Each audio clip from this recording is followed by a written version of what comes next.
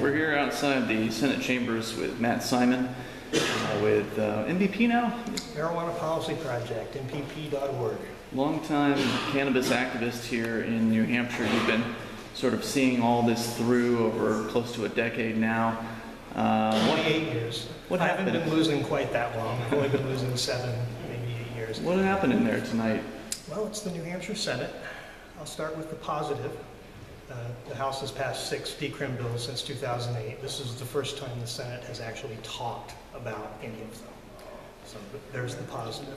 The negative is a bill that should have passed, that was in fact very compromised and very heavily amended to put things in the law enforcement order. Cops would still have been able to arrest people under certain circumstances. They still could have been hauled into court. But the bill would have changed the penalty for first offense possession from a misdemeanor to a violation, and it would have been a good thing. And it would have gone back to the House for further discussion had it passed. So instead what happened, we had some Republicans who objected to some of the language. They stripped it out. Some of the Democrats freaked out. And how do we get 13 of them to agree?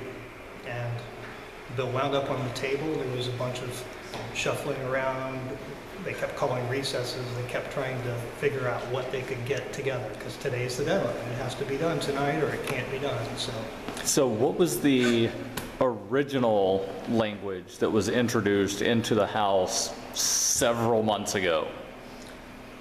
Well, that was introduced into the House, it was an ounce or less becomes violation and a $100 fine for every offense, which is Massachusetts policy since 2008 and works great. The House amended it down to a half of an ounce and added escalating penalties. It would still have been a violation, but it would have been first offense $100, second offense $200, third and subsequent $500, but it would never have risen to the level of a criminal offense, and nobody could ever have been arrested for that violation or hauled into court. So the Senate floor amendment compromised virtually all of that. It made it a quarter of an ounce for a first offense. It made a second offense still a misdemeanor, and subsequent offenses still misdemeanors.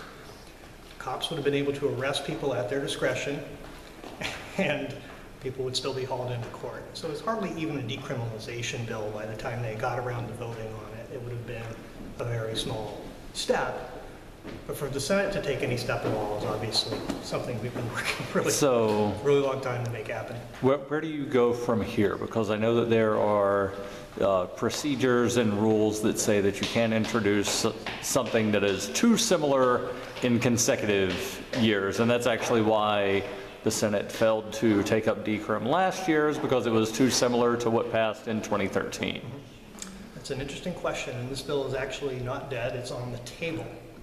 It's because their session is over that it can't be brought back up this year, but it will still be on the table when January comes around. It'll be the second year of the biennium. So new legislation can be introduced in the Senate, or this bill can be pulled off the table and dealt with by the Senate after we figure out some of these issues that caused everything to fall apart. So what can supporters of cannabis decrim do to help you and help others get something passed next year? Well, I think we learned a lot today, and I think you guys have footage of a lot of things we learned today. We found out who a few of the prohibitionists were and what their arguments are, and I'd be interested to see that video used in some interesting ways, maybe.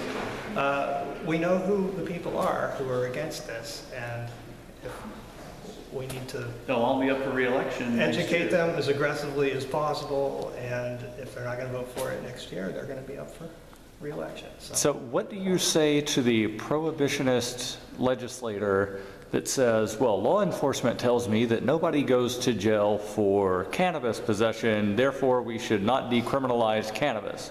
Because it seems to me that if people aren't going to jail for it, then what's the problem with decriminalizing it? That's the point. And in many cases, the police themselves say we've already sort of de facto decriminalized because we don't send people to jail. Except for all the people that go to jail. Correct. And there are, I mean, there are some judges that I don't think have ever sentenced anybody to jail for possession. There are other courts where we had a defense attorney testify that in one particular court, second offenses, this judge sends people to jail for 30 days. It does happen. Do you think that... But it's not the main point of the bill. Our Right. jails are not full of marijuana users. That's not the point. Right. The point is, why If people are just going to be fined $100 at the end of the day, why shouldn't they just be fined $100? Why do they need to be arrested, hauled downtown, booked, hauled into court, deal with a prosecutor, take up the cop's time, take up the court's time, take up the person's time? Why in the world can't we just make it a fine? So do you think that some of the police and law enforcement that say people aren't in jail for cannabis are saying that because a lot of the people aren't in jail specifically for cannabis? They're in for violation of probation that they violated because they possessed cannabis, but they were placed on probation because they possessed cannabis. So technically they're in for cannabis, but on paper they're in for VOP. I think you may be thinking more deeply than many, if not most, members of the Senate just by asking that question. I don't think very many of them understand marijuana policy at even a basic level, unfortunately. So some of them do, and we're going to work with what we got. And the only way to change laws in the state that I know of is to get the House and Senate to pass something. So we have to keep trying. I appreciate the efforts. Thank you, guys. Thanks, Matt. Thanks for coming and sticking around. No problem. Good night.